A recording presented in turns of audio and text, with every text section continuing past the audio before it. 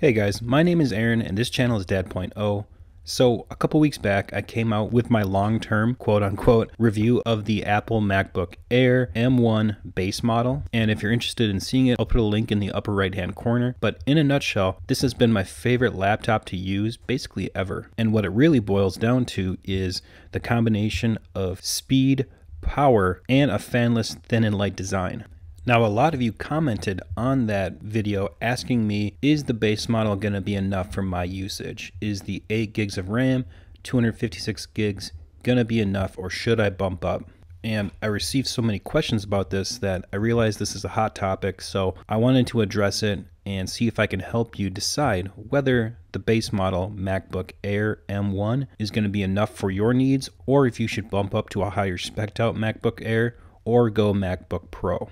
And as much as I'd like to, I can't tell every single person whether the base model is going to be enough for you, because it really depends on how you use your computer. But what I plan to do is just tell you how I use the MacBook Air and how it's performed for me. And you can kind of take my experience and apply it to how you're going to use it, and hopefully that'll help you decide whether this is enough for you. And I just want to preface this by saying that I know that most of you are not video editors or content creators, and I'm going to mention video editing a lot in here, but I'm only doing that because video editing software and content creation software are typically large and demanding software. So that'll just kind of give you a base for how this will perform if you're using similar large and demanding software or programs. So just a little background, I picked this up when it was released, so I've been using it for a few months now, and I use it for professional reasons. I use it to not only edit all my videos and upload them to YouTube for this channel, but I also have a full-time job and I work from home, and I use this computer for that as well. And when I'm done with the workday, I like to use this for personal reasons.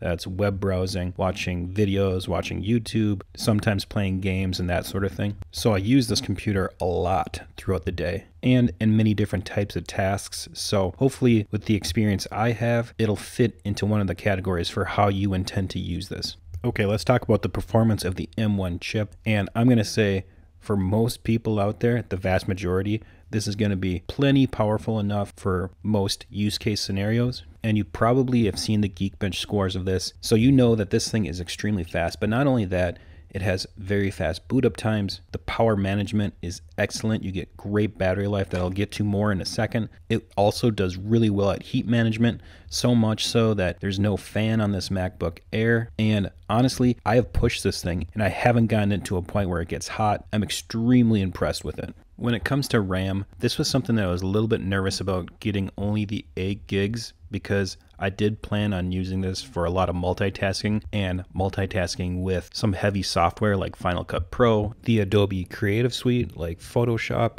InDesign, and Illustrator, along with other programs. So I was a little bit nervous about this, but my feeling was that I would give the 8 gigs a try, and if it didn't work out, I would just return it and bump up to 16. But actually, to my surprise, the 8 gigs of RAM has held up tremendously. Now, there has been a few times where I've gotten pop-ups saying that I'm doing too much or I'm running out of memory and I'd have to close a program. That's typically when I'm doing a lot of edits with 4K footage on Final Cut Pro, along with having 5 to 6 other programs open. But that has been few and far between. And when I'm not in Final Cut Pro, I've experienced no issues with multitasking or slowdowns. I could have 50 tabs open in Chrome while having 10 to 12 other programs running in the background, and this thing stays very smooth, very fluid, and I've experienced no lag or crashing. So I think, again, for the majority of people, 8 gigs of RAM is going to be just fine for your needs. And if you're worried about it, maybe you're going to be running some very heavy programs all at the same time, you can do what I did and start out with the 8 gig model, and if it doesn't work out for you, then you can always bump up.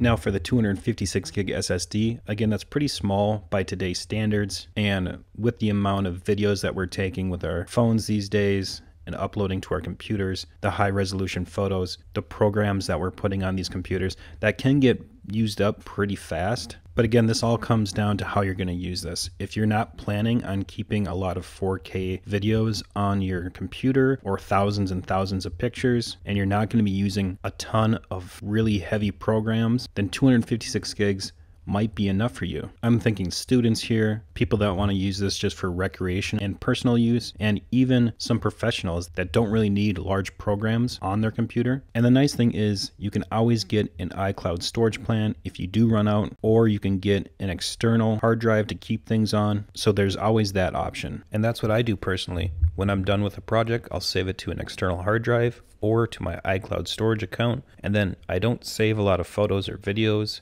I stream everything. I don't store any movies or TV shows on my computer. So I'm able to get by with that 256 gigs even as a video editor. Now the other subtle difference is that the base model MacBook Air has a 7-core GPU instead of an 8. Now I haven't used the new MacBook Pros or a higher spec'd out MacBook Air, but I'm guessing this doesn't make a huge difference because when I play games, which isn't often, but they run just fine on this computer. Now I'm talking very basic gaming from the App Store. If you're into a little bit more intensive gaming, maybe that one more core will make a difference for you. When I plug it into an external display, I can run multiple 4K videos streaming at the same time. I am able to edit 4K footage with no lag or stuttering going on, and it exports nice and fast. So I think, again, for the vast majority of people, they're not going to notice a difference between the 7-core GPU and the 8.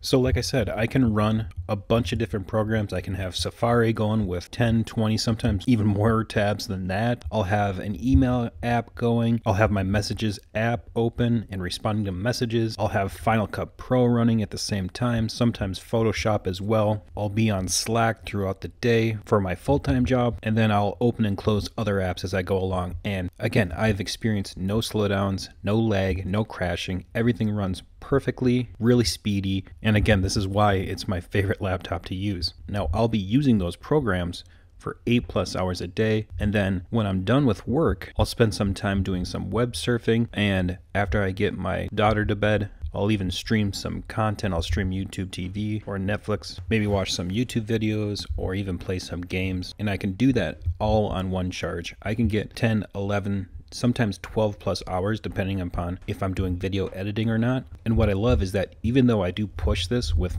4K edits and Photoshop and a bunch of different programs going at the same time, this thing is dead silent. There's no noise going on whatsoever. There's no fan going, and it stays really cool. In fact, I'm editing this video right now on the MacBook Air, and it's cool, almost cold to the touch. In terms of thermal throttling, I personally haven't run into that issue, and that's even while I'm exporting 4K footage. Now, I'm not going to say it doesn't happen at all because I've seen other reviewers comment that it does, but in my experience, it takes a lot for this to thermal throttle, and even when it does, the computer still stays pretty speedy. So what this all boils down to is that, in my opinion, for the vast majority of people out there, the base model is more than enough for what most people are going to be doing with this laptop. Now again, there are some exceptions out there, but I feel like those people already know who they are because they've been using higher spec'd out computers for most of their life. So they know that they need more than 8 gigs of RAM or more than 256 gigs of SSD already. But